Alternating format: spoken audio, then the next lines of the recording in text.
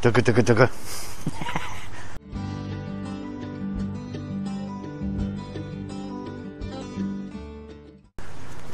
Morning guys.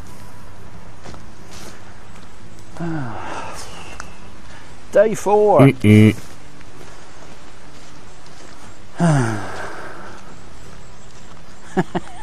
As you can probably tell, I didn't make a lot of effort with yesterday's video. I don't know, people do it. I can't see the camera, my eyesight's terrible today. That's alright. Oh, the battery's nearly flat. Oh, it's typical, it's always something. God, my eyesight's bad today. It's always getting older, I suppose. Oh, my eyesight's awful. I can see there, but when I put you there, I can't see a damn thing. I can't see the screen at all. It's all blurry. I found I have to start wearing chemist glasses now, and you know, the weakest ones to do any close-up stuff. But never mind, eh? Whatever. We're still here. That's the main thing. Just about. Oh, I'm glad I got up here this morning. Prolonged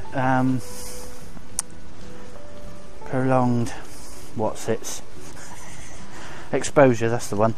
Prolonged exposure to computers is not a good thing. It makes you feel rough. I can't get out and do things. I can't stick it being stuck indoors. It's not in my makeup at all, I'm afraid to say. It's not in my makeup.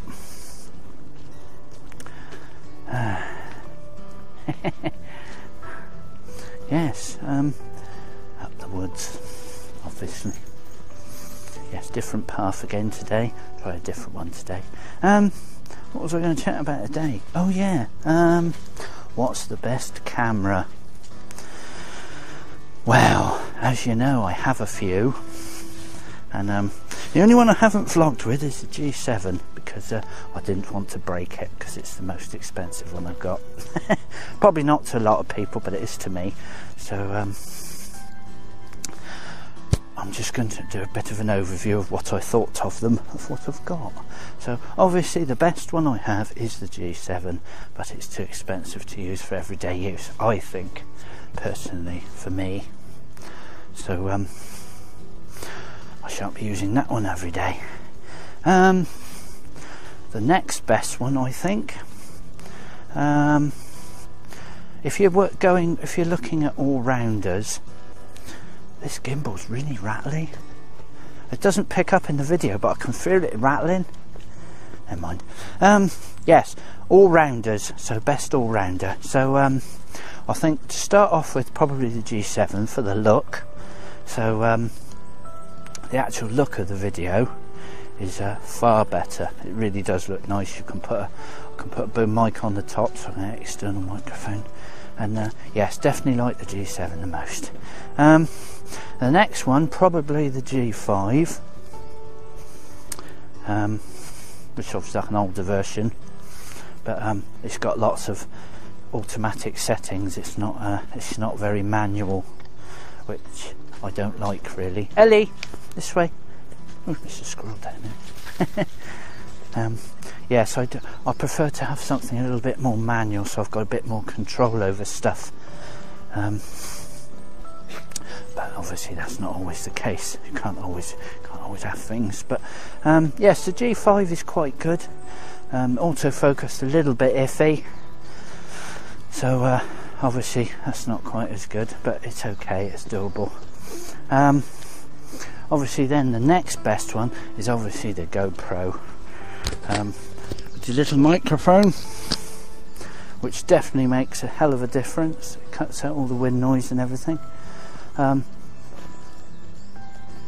To be honest, I would say probably my favourite is probably the GoPro, to be the best all-rounder. But the only problem is it doesn't do any close-ups. You can't do any macro shots or anything like that, and you can't always be that creative with it either, because obviously you've got the barrel lens distortion as well, which is a little bit of a bummer. But I guess it's, you know, there's trade-offs with everything really. Nothing's perfect. But I would say the best all-rounder is probably the GoPro. The most convenient for vlogging. And as an emergency backup, if you don't have anything at all, and obviously that little Lumix. The autofocus on that isn't very good, which is a bit disappointing really. It's not as good as I'd hoped, but it's good if you haven't got anything else.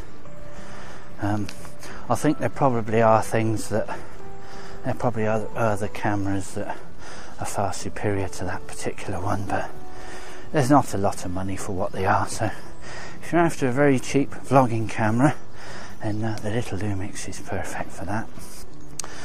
I would probably opt for the GoPro, but this is obviously the Hero 3.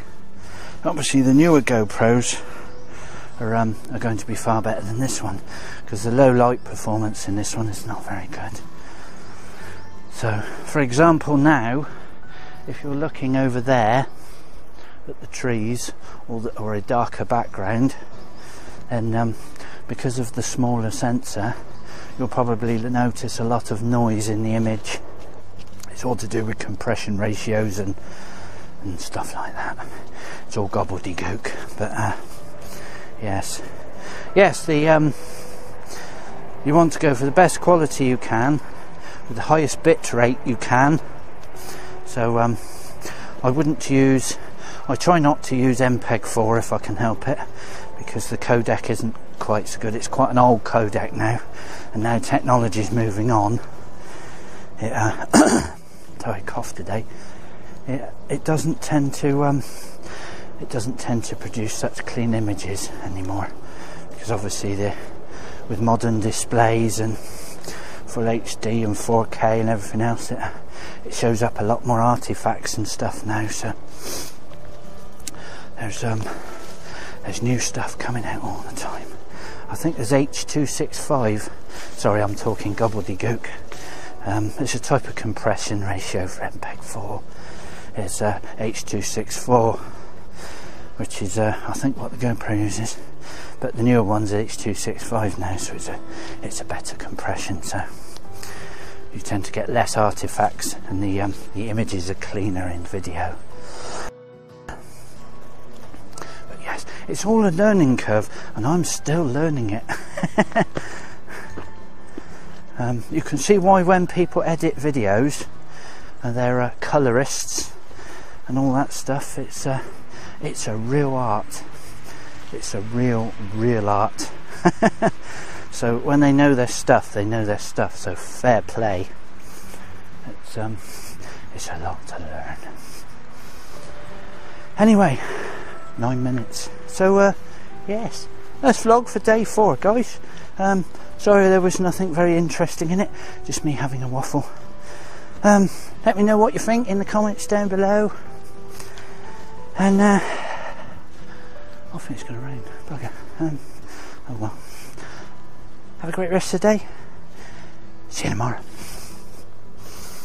Oh, forgot to show you Ellie. Ellie, come say hello for day 4. Don't run into the camera. Whee! Right. See you tomorrow.